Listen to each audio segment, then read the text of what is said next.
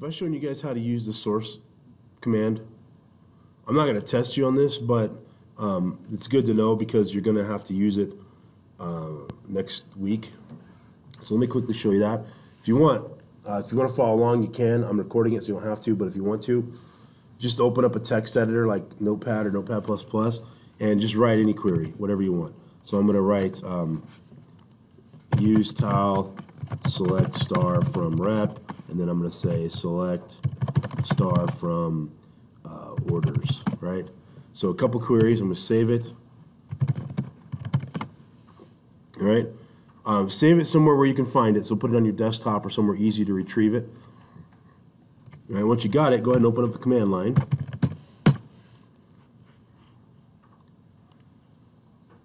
And open up the SQL command line. And then what you can do, if you have your desktop or wherever that file is, mine's right there on the desktop, and I type in source space and then the file path to that file, or I can just drag it on there and it'll make the file path for me, and I hit enter and it runs those commands that were in that file. Okay, so you've seen me do that before. That's how I reset the database. I've got the file right here, right? And that completely resets my database, right? And nukes the old one and puts in the latest, the current version. The reason I do that all the time is because in class I often mess with things, add records, delete records, change structures, just to teach something. You guys are going to get this file next week, and then we'll reinstall your database from scratch, so that way there's no errors. It'll be 100% accurate and correct. All right, so any questions about the source command? That's just a little extra bonus there that I'm throwing at you. We good? Okay, so here's the real reason we're here. Review. So I've got the book right here, and if you turn, you don't have to open it, but I'm just going to tell you what I'm going to do here. So first of all, Chapter 1. Chapter 1 is the intro. Oh my gosh, I can't type. Intro to the databases. Okay? Chapter 1 is the introduction to the databases. So this was the introduction to the databases. This was the section where I gave you those little printout PDFs of the tables and the records and the structure and everything. And I was asking you questions like, give me the highest number of sales, or what product has the most sales, or those kinds of questions where we're learning about the tables and what the fields were and all this kind of stuff. So that's what that is. Anything from that section is game for the midterm. But it's mostly just getting to know the tables. Now, a lot of those questions I asked you might recall, I said things like, how many customers does sales rep Campos have? Right? Remember, I'd ask you a question like that. And you'd have to go look in the rep table and see that, oh, Campos is number 15 or whatever. And then you'd go over to the customer table and you'd display it and you'd count how many 15s there were. Well, now you guys know how to write queries to do that, right? So you can answer those types of questions by writing a query in the database, because the midterm is open book, okay? All right, so that's the kind of stuff they expect on Chapter 1. Any questions about that? Let's head back into the modules there. This is Module 1 right here. Yeah, so basic terminology is what we covered in that one, and meet the databases. That was where I introduced you to the databases and what they are. Anything that was on your Module 1 quiz is game. And in fact, some of the questions from your Module 1 quiz may reappear on your midterm because they're from the same question bank that I used for the Module 1 quiz, okay? So that's what's going on there. All right. All right, let's take a look at Chapter 2 here. Chapter 2 is design database design fundamentals. All right. All right, and so this is where we talked about normalization, functional dependency, primary keys and foreign keys, all that stuff. We also learned a little about the command line, entities, attributes, and relations, keys and dependencies, and then you had these homework assignments here, attributes and relations, keys and dependencies. Then here's the normalization homework, the entity relationship diagrams. And if you check these out each week here in Module 2, these are the lectures, right? This is lecture number 1, lecture number 2. So if we go into, say, entities, attributes, and relations, sometimes there's not a lot in here, but usually the PowerPoint is there, and there's the PowerPoint that we use that day in class. Okay, it's a PDF, but it's the PowerPoint. Okay, so that's good information for you to have there. All right, so what questions do we have about anything there? This is where most of the questions came in my class the other day. You guys have any questions about anything here? Yeah. Can we go over like reading it for like the test, you know, where they have like underlying? Sure. Yeah. Yep. I did really bad on that test. Okay. All right. So let's take a look here. So you're talking about this notation with the parentheses, right? Okay. This is really simple notation, right? It's the table name and then the fields.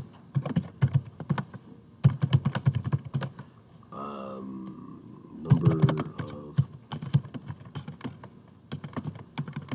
songs. That's it.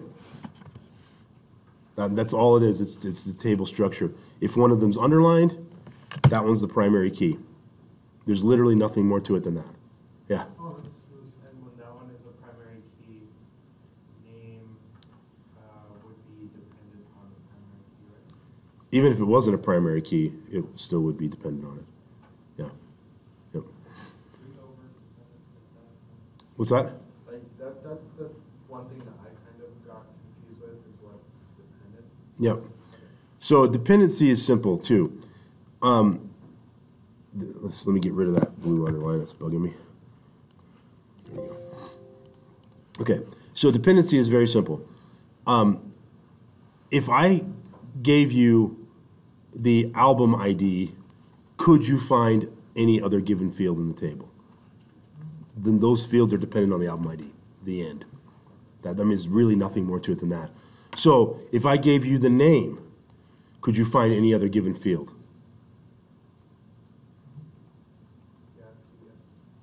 I would say no, because what if two albums have the same name? Right? I can't think of an example in the real world, but I guarantee you that there are two albums out there that have the same name. In fact, there are two bands out there with the same name, and some bands have changed their name because of it. I know there's a specific one. I can't think of it. Sorry, my music database is shut down in my head right now. What's that? What about like WWF and WWF? So World Wildlife Foundation, World Wildlife. Yeah, but those probably wouldn't be in the same database, right? But you're right.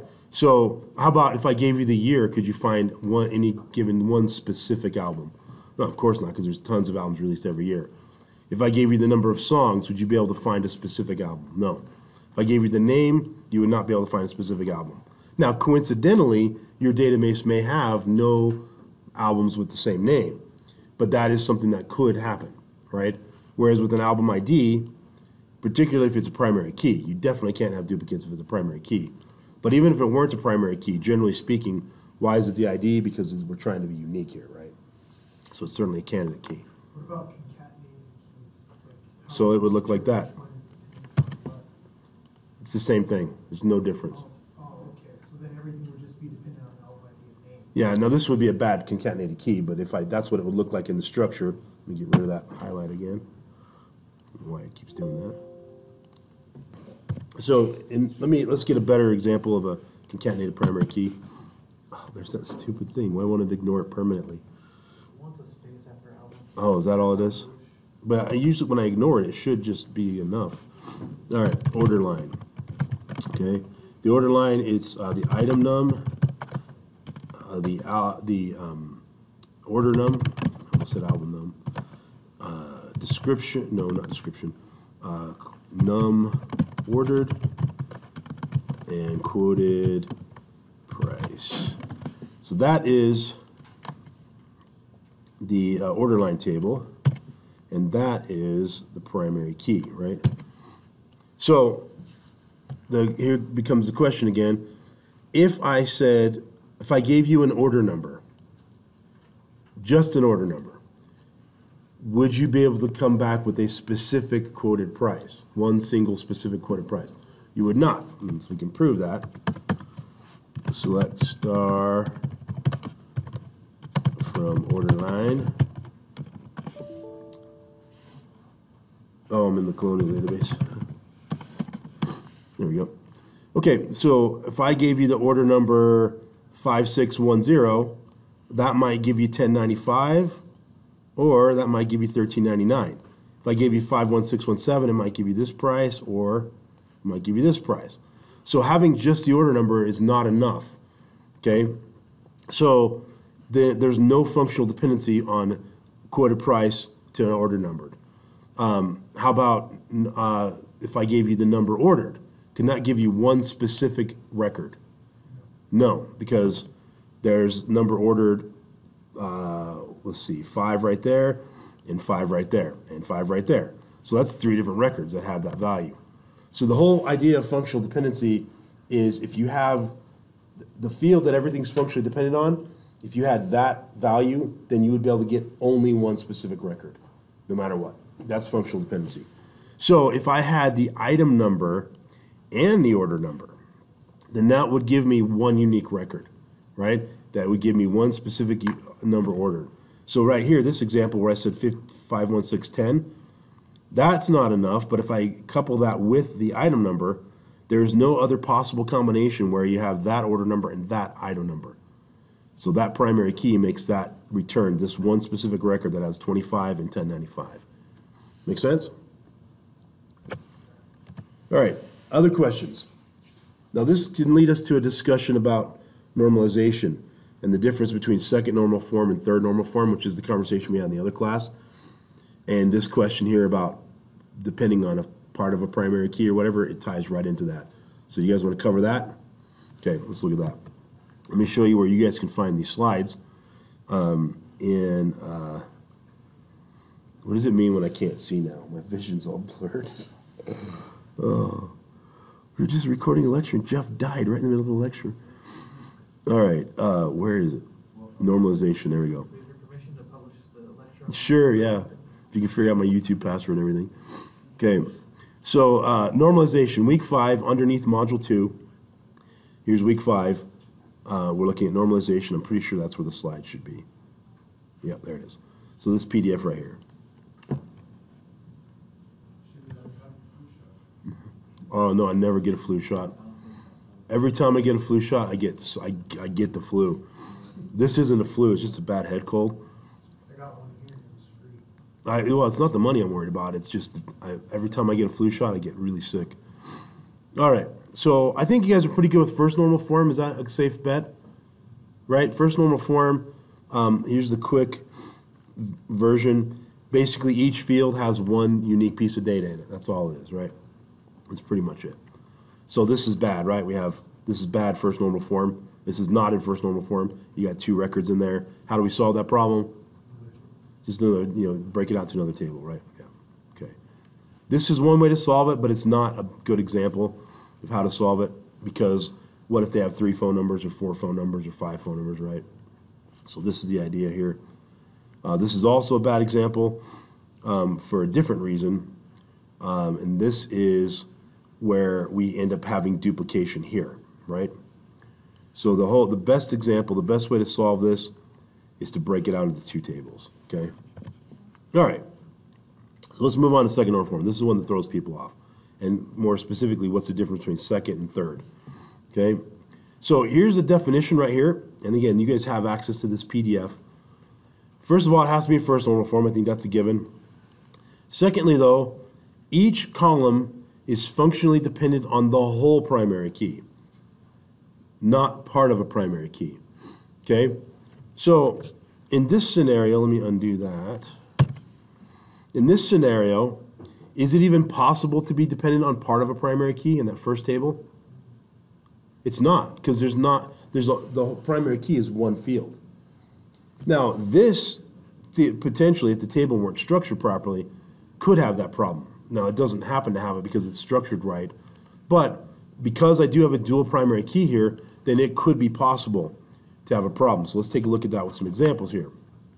Our whole goal is just to remove partial dependencies. That's our purpose right here. All right, so take a look at this. This is basically the order line table, but I've added a couple things to it to demonstrate a bad example of second normal form, or a table that's not in second normal form. So first of all, let's ignore this primary key here. Okay, that's a field I made up right here. So just ignore that field for the time being. Okay, just look at everything else though. Everything else here, order num, item num, num ordered and quoted price, those are right there. I've just added one more field so I can purposely make this not a properly normalized table, okay? And that field is description.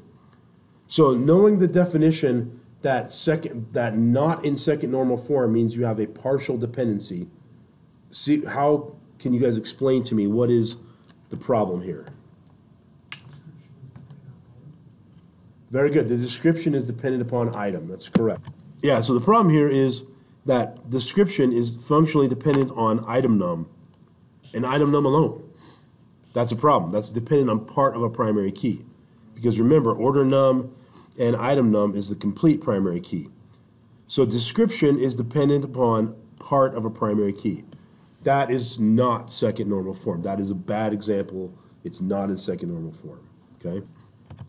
All right, so you're going to find that 99.99% of the time, to correct a bad case of normalization, you're going to make another table. That's the way you're going to do it almost every time, okay? And so here we go. What I've done now is I've broken out the description. I've just removed it, all right? And on this particular case, we didn't have to make another table because the item num table already existed. We just had repeat information. So why is this bad to have this here? What's the harm? I mean, it gives us a nice, clear view of what the description is. Why is that bad? I guess performance maybe. Actually, it won't affect performance. If anything, it might be a little quicker. Yeah. Because if the description changes on the original, now you have to come back to this one and change it on the Yeah, so exactly right. So now I've got description in this table, which you don't see it here because it's not really there, but also you have it in this table. So now, first of all, every time I enter a record into this table, this made-up table, I have to type the description in. What if I typo, right? I can't sort things properly. Secondly, even if I don't typo, let's say that we've talked about this before, rocking horse. What if we decide to start selling plastic rocking horses and wooden ones and we want to distinguish them? And we decide to just turn rocking horse into plastic rocking horse, and we add a new product called wooden. Well, now in this table, everywhere we see rocking horse, I'd have to go in there and change it, right?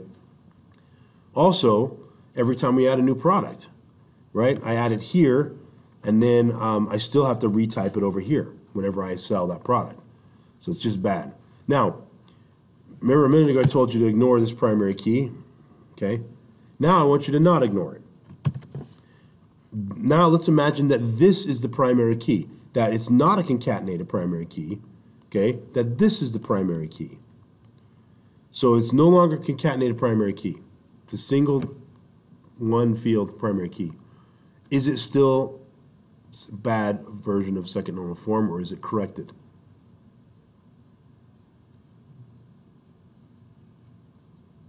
says that, but I say that it's probably. Well, let's look at the definition again. Each column functionally depends on the whole primary key, and there's the catch right there, including candidate keys. So isn't this a candidate key right here? Yeah, anything that could uniquely identify the record is a candidate key. Anything that could act as the primary key is a candidate key. And so this is still functionally dependent on part of a candidate key. So it's still a problem, okay? And what it comes down to is it's just simply a problem because it's duplicate data. It's information that's already in another table or could be in another table, okay? And so this is still a problem. So this solves the problem. I just remove that field, and it gets us back to basically what the table originally looked like, except I have this extra field here. But in the original table, we don't have the primary key, right? We just have these fields right here, okay? All right, so that's the correct version, and so is this, which is the actual table itself, okay? Make sense? All right, here's another bad example. So here's the primary key right here, these two fields here. What's the problem here?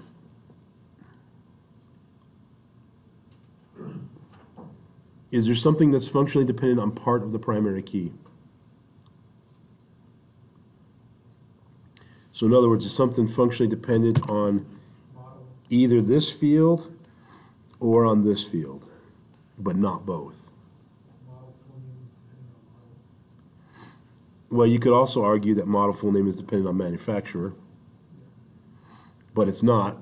The manufacturer country is going to be higher than manufacturer. There you go. Yeah, the country is dependent upon the actual manufacturer, right?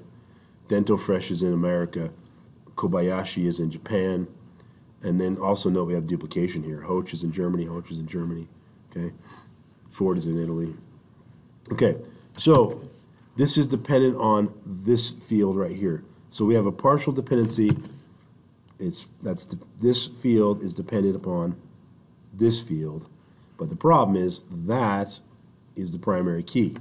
And so you have a dependency that's on part of a primary key. All right, so now with the problem though, we have this field right here being dependent on part of the primary key. So how do we fix it? So we took off table. Yeah, new table, right? That's always going to be the answer. So now we have the manufacturer table, and now the country is dependent on this. And notice how we got rid of this duplicate Ford and this duplicate Hoch, right? So now it just has one there. Now over here it's still duplicated because just like in our order line table, right, we have duplication, right? We've got a 10 here and a 10 here, or we have an FD11 here and an FD11 here.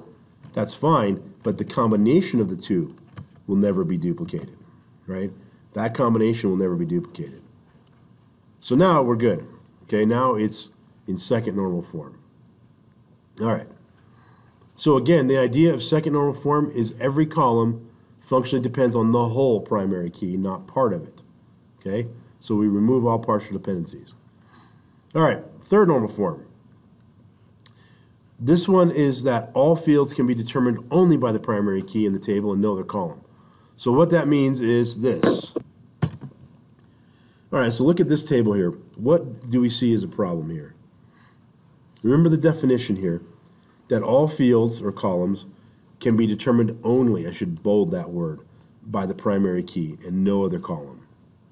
So where's the problem here? What's that? What's wrong with rep number? It shouldn't be there, because then we should just be depending on customer number or rep number.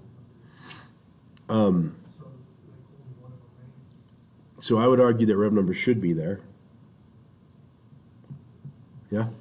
Could you have customer number go to a different table, or customer name go to its own table with customer number? Well, this is the customer table.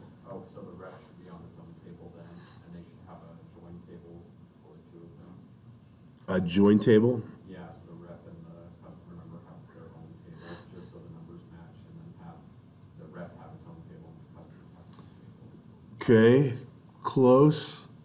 What is the specific problem, though? You guys are offering solutions. What is the problem? Problem is that the first name and last name of the rep are on this table when they could be on their own table. Okay, so based on our definition, you're correct. Those two fields should not be there, the first name and last name. But based on our definition of being in third normal form, where all fields can be determined only by the primary key, and here's a little hint here. We're trying to remove transitive dependencies. So what is wrong with these being here?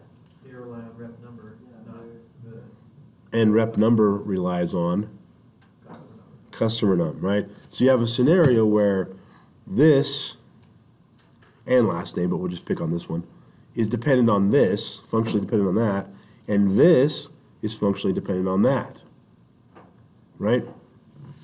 So in other words, if I gave you customer num, any given customer number, you could get back a single specific one record. So if I gave you the number 334, you're guaranteed to get this record. If I gave you the number 440, you're guaranteed to get that record, okay? Well, if I were to give you the number 45 in this table here, let me clear these lines out. If I were to give you the number 45, You're not guaranteed to get this whole record, but you are guaranteed to get this. Let me make sure that I'm actually still running here. Yep, okay. All right, let me try that again. Sorry about that, guys. So again, if I give you the number 45 here, that is not guaranteed that I'll get this record, right? As you can see, I might get this record. I might get this record, okay? But giving me the number 45 does guarantee that I will get Hoi Tien every time. So that's a functional dependency there, okay? So Hoi and Tien are both functionally dependent upon rep, and rep is functionally dependent upon customer number. So that's a transitive dependency, right? And think about your days of algebra, right? If x equals y and y equals z, then x equals z, that whole idea, that's a transitive property. Okay, it's the same kind of thing here. We're not dealing with things that are equal, but it's the same idea that we have this problem where first name is dependent on rep num and rep num is dependent upon customer num. Anytime you have this is dependent on that and that's dependent on something else, you are not in third normal form, okay? So that's a transitive dependency. How do we solve it? Make a new table, right? So here's the corrected version, which is what's in the database, right? I took out some of the other fields for display purposes, but this is the other database, the actual database. All right, so let's take a look at another example of this scenario here. Here is another version that is not in third normal form, okay? So what's the problem here? What's dependent on something that's dependent on something else? The date of birth and the winner itself are both dependent on the ID, which is dependent upon the tournament, and year, which is the primary key in this case. Okay, how do we solve it? New table, yep. So we have the winner table, which has a winner ID, and it has their name and their birth date, and then we just put the winner ID in here, and so here's the primary key, tournament and year, and that's the winner ID, and now through winner ID I can get this other data. Now, we have not talked about joins yet. That's next time after the midterm, okay? But the reason this works is because joins, I'll get you in a second, is because joins exist. I can write a query that will join these two tables for the output. It doesn't actually physically join them, but it makes an output that joins them together. And so I can get output that looks like this, but it's not actually stored in the table like that, right? And that's the way you want to build your databases. Yeah? Wouldn't the tournament, using the tournament name, be a bad primary key? Because if you have a repeating tournament, like you have the same tournament every year. That's why it's the primary key is the tournament and the year. Yeah, it's a dual primary key. Yeah. So you can see they're both underlined, right? So the Indiana Invitational 1998 is one, that's a primary key. There might be an Indiana Invitational 1999. In fact, there is right there, look at that, see? But that's a unique primary key, right? Okay. All right, other questions? Okay, so third normal form, again, all fields can be determined only by the primary key in the table and no other column. We're removing all transitive dependencies. Okay, that's it. How do we feel about that? We good? Okay. How about Boyce Codd? Or 3.5 normal form? Okay, real quick. This is a scenario which technically this table is still in third normal form, but you see that there's some duplication here. We have home and cell and home again. Okay? So anytime you have something like this where it's repeated entry that the user would have to type in the same thing over and over again, put it in its own table, like this. Now we have a phone type table, and we have a phone type ID, and then the name. And now we can put the type ID over here, and if I want to display it with the name, I can write a join that spits out the data looking like this. But these are pretty rare cases overall, okay? All right, any questions? All right, groovy. Okay, let's go back to our notes here. Let's take a look at chapter 3. Chapter 3 is creating tables and databases. Creating tables and databases. Okay? And that is, where are we here? Go back to modules. Okay, and this is module. By the way, for the most part, the chapter lines up with the module number. Module 3 is chapter 3, okay? It doesn't have the same name, but it is. So this is where we talked about CRUD, create, read, update, and delete, or create, retrieve, update, and delete. And this is creating databases and tables, things like the alter keyword, the modify keyword, the create keyword, the drop keyword, all that stuff, okay? That's all part of this, all right? Also in this section, we talked about inserting data, and so that's something to be considering. So basically, this chapter is all about CRUD, right?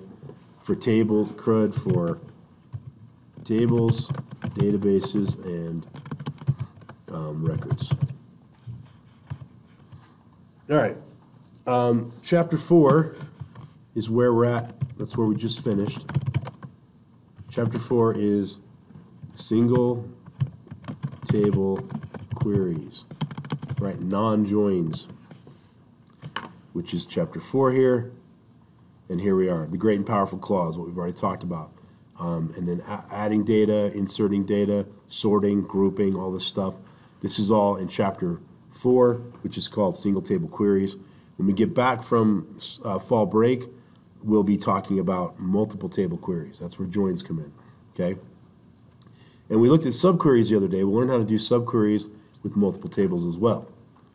All right, so any questions about chapter 3 or chapter 4? Anything you want to review, look at, remember? Any syntax questions you have? Good? Okay. Well, if there are no questions, I'm going to stop the recording. We're not done yet, but I'll stop the recording. Going once, going twice.